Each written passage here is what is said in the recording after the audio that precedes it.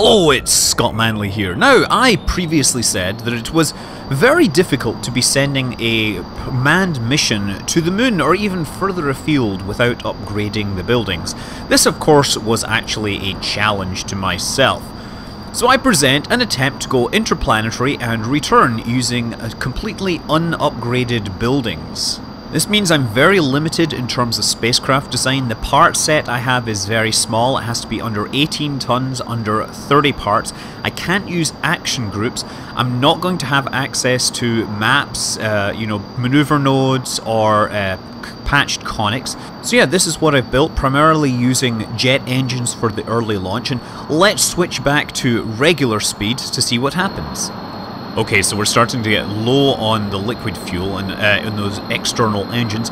Time to throttle up the main engine and use that to accelerate towards orbit. There we go.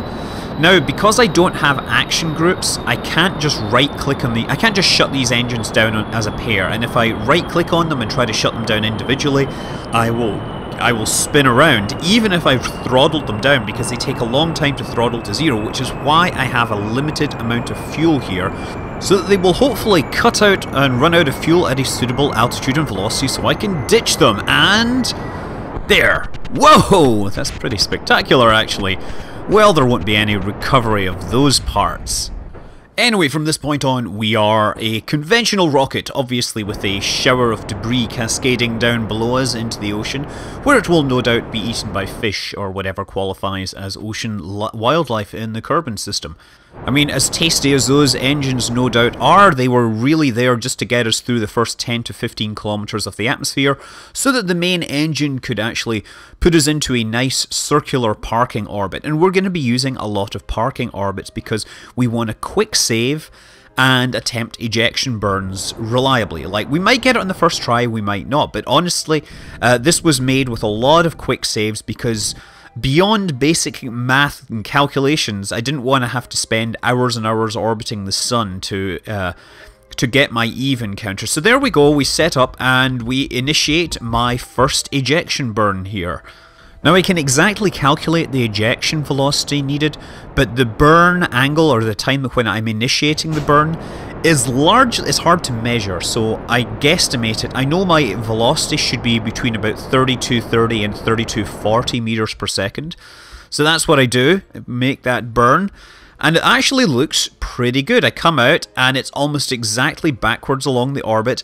So first time I get an almost perfect burn to escape. Now it's a case of trimming the orbit and adjusting the inclination to make sure that we encounter Eve. I just waited for the first departure window and basically estimated when that would happen. So I get down, I shoot across, and I switched my focus to the sun so that I can actually get the relative angles of the orbit. I'm eyeballing this, of course. This is just like the old days of Kerbal Space Program before we had patched conics between spheres of influence. This is almost back to the state it was in when I performed my first moon landing in Kerbal Space Program, but the distances are a whole lot larger. So I've performed the relative inclination change, and it looks like we're coming in close, and except we're now moving faster, so we're going to pass in front of Eve. Time to reload and try again. Okay, second attempt. So, same as before, we saved it just after escaping the sphere of influence of Kerbal. I dropped my orbit in a little because I was going to pass around the outside. And again, we line up with the Kerbal, or the sun. Officially, it's just called the sun, but a lot of people like to use the name Kerbal, just like Sol, but with extra curbs. Generally, things named by fans in Kerbal Space Program tend to be high curb. Yes, okay, well, never mind. Anyway, so yeah, I get in and I'm trying to align these orbits as closely as possible. Remember, I have to pass within 85,000 kilometers of Eve to enter its sphere of influence, and I won't know until I actually do it. And I'm passing in front, so reload number 2. Okay, so the problem is that I'm arriving there too early. So what I do is I basically fire my engines away from the sun. So it's like pushing me upwards again in my ballistic journey and hopefully keeping me higher so that when I do actually come down, I will get there slightly later and fly past Eve from behind. Takes a bit of extra fuel to do this, but you know, we need to do it. We need to make this encounter. What I want to avoid doing is performing an orbit match maneuver down near Eve, because then you will have to use more fuel to do it. And Eve has an atmosphere, so you can perform aerobraking that will then give you essentially free orbit matching for no delta V, although a small risk of falling into the atmosphere. And this is looking good! Catching up from behind, and bingo! Attempt number 3 put me into... Let me see, how close is this? Where's it go? Where'd my orbit go? There we go, hyperbolic 5,000... Oh, that's pretty darn good actually, 5,000 kilometers.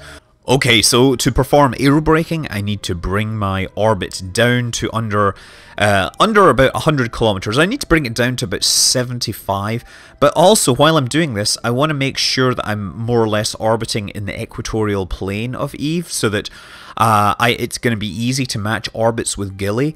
Anyway, since we're here, let's do some science. Crew report.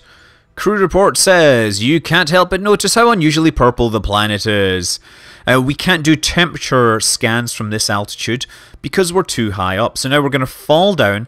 Our periaps is about 73 kilometers, which should be enough to capture us, but not enough that we completely circularize our orbit. We'd like the orbit to just get captured and no more. And I have, of course, got a save point if this orbit is bad. We'll find out. Let's collect more crew data. You can't help but notice how incredibly purple it is. But I can't help but notice where the thermometer is. Collected and recorded. How dull. What an anticlimax. I strongly advise getting the crowdsourced science messages. It really makes the game a whole lot more fun. Okay, so... looks like it was a little more aggressive than I would like. But ultimately we passed through to the other side. And now we are in our captured orbit. So I'm going to circularize this orbit fairly significantly. What we need to do is match planes with Gilly, and hopefully we will be able to put ourselves into an encounter with it. The reason we're going to Gilly is because it's nearby, it's orbiting Eve, so it's actually very easy to get to in terms of delta V. It has almost no gravity, and it's actually pretty high up in Eve's gravity well. So you can also exploit the Oberth effect to get yourself a little extra boost when you're returning from Gilly to Kerbal. And we are going to need that little extra boost. Anyway, first of all, we're going to match planes with this thing. We, of course, are just basically burning along that node marker there to make sure that our orbits are now roughly coplanar. The next thing we want to do is make sure our orbits kind of touch at one point. Since I lack, patched conics or encounter information, I have to just kind of guess my way through this. It'll be a slow attempt at encountering this. What we need to do is get ourselves... We'll get the orbits so that they encounter each other at a tangent, and then we'll make sure that we synchronize the orbits by repeatedly passing, and then once we are close to it, we'll then drop ourselves into a slightly higher or slightly lower orbit that will eventually encounter Gilly. At least that's the plan. So yeah, another little plane change correction needed here. We switch coordinates, or we switch view to Eve to make sure that we're burning in the correct direction, and a little correction there. Gilly is absolutely minuscule, and its sphere of influence is incredibly tiny as well, so getting close to it is surprisingly difficult. So you see me running the time forwards and attempting to synchronize the orbits just a bit here. At this point I kind of decide that the rate of change of the phase is too high, so I bring things down a bit, and from this point it looks like I should be in a slightly slower orbit, so Gilly will be catching up with me. And you see it happening ever so slowly, little by little. This is of course very similar to the rendezvous technique you'd be using if you're trying to, say, rescue an astronaut from Kerbal orbit. And look at this, we're almost running rings around this satellite here. This natural satellite, of course. We are actually close enough to see Gilly there sitting behind us in the orbit. So more little corrections needed here and there. I'm being very careful to watch my fuel. I've figured out, based on previous attempts, that if you have about 500 meters per second of delta V, you should have enough to escape from Gilly and return to Kerbin, assuming you get everything lined up properly. So realistically, this means that I need about 30 units of liquid fuel on this spacecraft to make sure that I actually can get back to Kerbin. Anyway, at this point I realise I'm really pretty darn close to Gilly. It's just there. If I could just do the illogical thing and fire my engine straight at it. I add about 20 meters per second to my orbital velocity, and I should have probably burned a little inwards, but regardless, we get the encounter. We have encountered Gilly, we are at our destination, and it will take us a very small amount of fuel to actually put this spacecraft onto the surface. Unfortunately, because I haven't upgraded any of the buildings, he won't be able to get out and have a walk around. He'll be stuck in his capsule, and he won't be able to take any surface samples. But that's not important, it's just the challenge that matters. So yeah, let's do what science we can do. Crew report says, it looks like a particularly lumpy rock. You bet you could jet back down there. I bet you can't jet back down there because we haven't invented the jetpack yet. We haven't invented the EVA suit. In fact, Jebediah Kerman thinks that's a spacesuit, but since we haven't invented it, it's just something that it's just a Halloween outfit, really. But as soon as we invent it, he will actually be allowed to step outside the capsule. That hatch is actually just painted on there. I did make a point of including an antenna on this, so at least I could collect more than one data point. Since he can't get out and copy the data around, he'll have to transmit the data back to Kerbin so that it doesn't fill up his spacecraft full of too much science. And it looks like a particularly uninteresting rock, etc, etc. It takes a really long time to fall down towards Gilly. Thankfully, it's really easy. You just fire your engines and drop down below 5 meters per second close to the surface, and touchdown! We're there! Now we need to figure out what we're going to do, and then figure out how we're going to get home. I'm going to do a part 2 to this. Until then, I'm Scott Manley. Fly safe.